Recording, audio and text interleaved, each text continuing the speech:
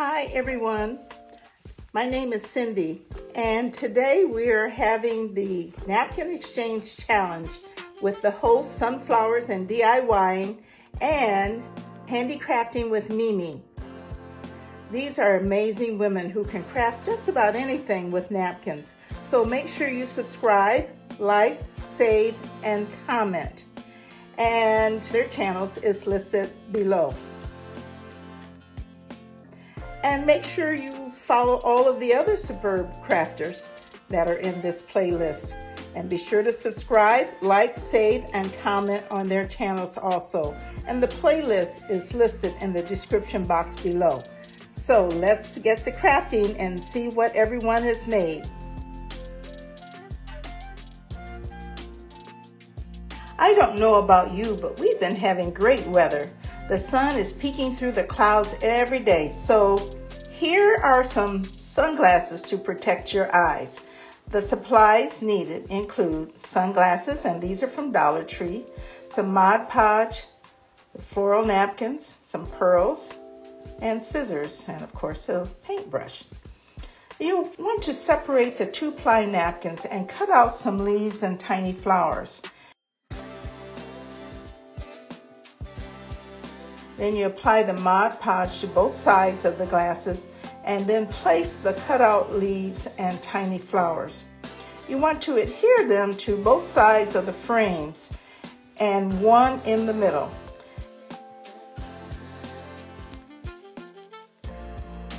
Then you can cut a strip of flowers and leaves and apply those to the temple of the frames using Mod Podge. Now, the temple of the frames are what we call the arms. And then lastly, you're going to place the pearls on the flowers and you have a one-of-a-kind sunglasses. People will stop you and ask, where did you get those sunglasses? Next is the propagation station. The supplies needed include a harvest frame that is deep on the opposite side, a napkin, 2 magnets, plastic container, and it can be a small one because it has to fit inside the frame, a metal piece, Mod Podge, ribbon, leather and organza, 1 tumbling tower block, some plant cuttings, and paper flowers. So you want to remove the harvest sign and clean the area to get off the sticky paper. Then what I did is I measured the inside of the frame and I cut out the part of the napkin and removed the 1 ply. Then I used Mod Podge in the center and just carefully laid the napkin to cover the tin. Now, I thought it was tin, but the magnets don't work. So I'll tell you what I did a little bit later. So I used part of the napkin so the flowers and leaves are pointing downwards. And then I found a circle that magnets could adhere to and covered that part with flowers and leaves. And then I hot glued that to the inside of the frame.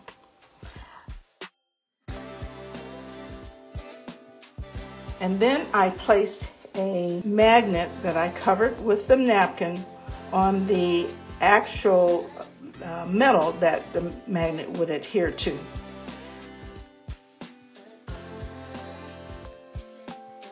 And then I applied some faux leather ribbon around the small jar and hot glued the magnet to the jar, and it adhered to the other magnetized part.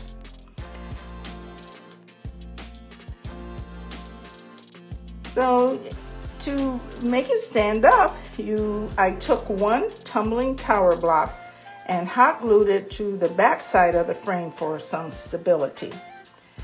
And then I added some ribbon and a paper flower at the top.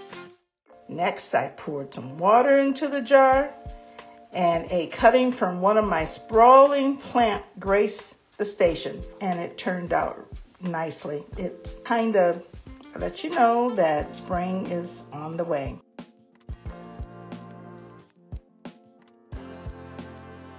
Then I did a spring is in the air sign.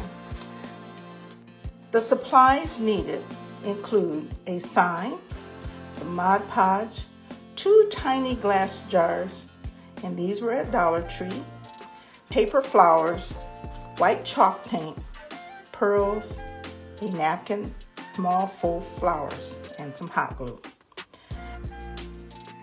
Now, the sign was originally black and white checked paper that was covering the stand.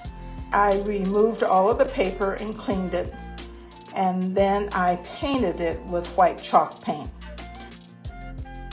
And once it was dry, I took the napkins with the words, "Spring is in the air," and cut it to size.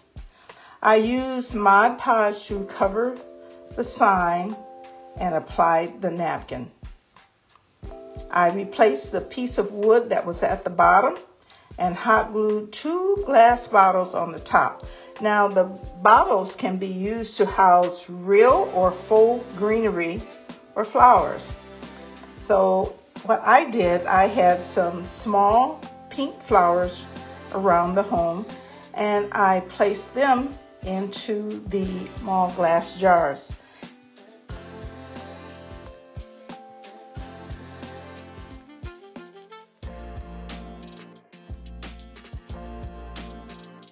I have 1 bottle on the left and 1 on the right, and that is so that you can see the sign that talks about spring. I think it turned out really cute, and I put it on a tray in my guest room. What a welcoming sign. My last DIY is a Easter container. The supplies needed include a galvanized bucket, Mod Podge, wooden bird, just a little small wooden bird, some small tiny wooden eggs, and flower and butterfly, and these are all from the Dollar Tree. I used organza ribbon and just plain very tiny, probably 1/8 of an inch ribbon. And I had some shredded paper from the fall, and because of the buffalo check napkin that I'm using, the orange shredded paper looked really good. Some skewer sticks and a paper sticker. Now, the galvanized bucket was painted white, and then I adhered Mod Podge to it, 1 side at a time.